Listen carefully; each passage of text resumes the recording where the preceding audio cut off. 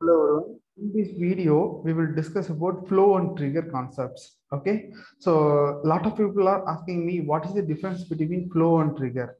Okay, so for them, I'm making this video. It will be very useful if you go to the interview as well. This concept will be very important. Okay, so first we'll see reason not to use trigger over flow. Okay, so what is the reason some of the people are not using trigger over flow? First topic. And second one is the trigger or powerful overflow. Even though the flow is like a like a tool, but the trigger is very powerful. So let's see how it will be powerful. And third concept is difference between flow and trigger. Okay. So now first we'll discuss about reason not to use flow over trigger overflow. Okay. The main reason that the user will avoid the trigger is that they don't know the coding. Okay, and they not affordable to pay the amount to the Salesforce developer. Okay, this is the first point. You can see the main reason that the user will avoid the trigger is that they don't know how to write the code or don't have the budget to pay a developer to build a trigger. So this is the first point. Okay, and second one is like another reason for using no code option is that for simple automation, flow are easier and faster to create and deploy. So compared to trigger, the flow is very easy to create and we can able to deploy into the other environment. But if you take the trigger, if you take the trigger, we need to cover the code coverage as well, and the scenario should all the scenario positive and negative scenario should be covered in the test classes.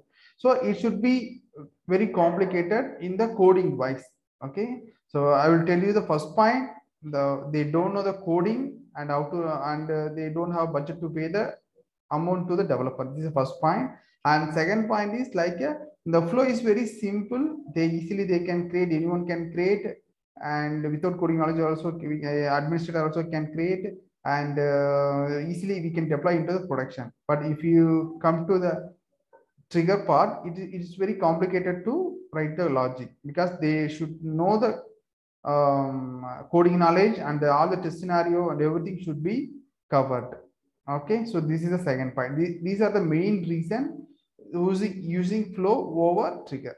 Okay, and second topic is trigger are powerful overflow. So even though flow is like a fine, like a simple automation tool, but trigger is more powerful. Why means they are also fire after the undeleting the record. Okay, when the after and the undelete functionality we cannot do in the flow, we can able to do only in the trigger only we can able to do. So first point.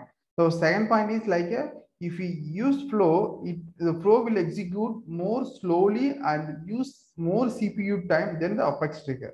Okay, so if you same task we can take, the CPU time limit and the processing time will be take more time in the flow, but in the trigger it will be less time, and it will be the coding should be optimized basically if you take in the flow. Okay, this is the second point. And third point, so if you run some bulk operation, okay, for example, if you want to process the 200 records, at that time the flow will be go slowed down, and the testing will be very complicated in the flow in the bulk operation. Okay, so we need to create the 200 records in the flow, then only we can able to process and check.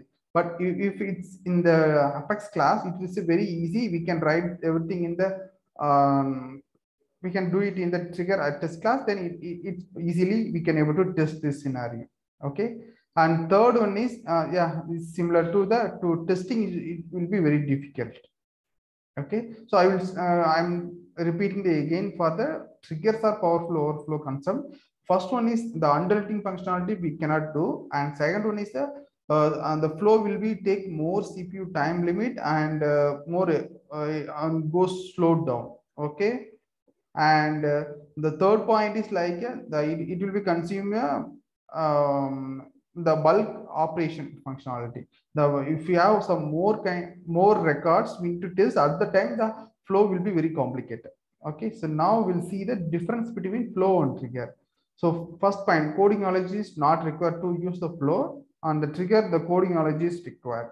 And second point is flow are easier and faster to create and deploy. Okay, anyone can create and deploy, and here need to create the test class and code coverage should be covered for the all the scenarios. 75% should be code coverage should be there, and the flow will execute more slowly and use more CPU time limit, and the triggers very fast and less CPU time only. Okay, so the apex take from the same task. Similarly, this is the third point, and fourth point is like already discussed, like a complex flow can also be difficult to test. You will need to bulk create a record using data load tool to see how the flow responds. It need to be run more 200 record. But if the apex trigger well written code, we can write the code in the test class and we can avoid this. We can easily test this scenario. Okay, so I hope you have understand the concept now. Reason not use trigger overflow, and second topic is triggers are powerful overflow, and third one is a flow trigger, difference between these two.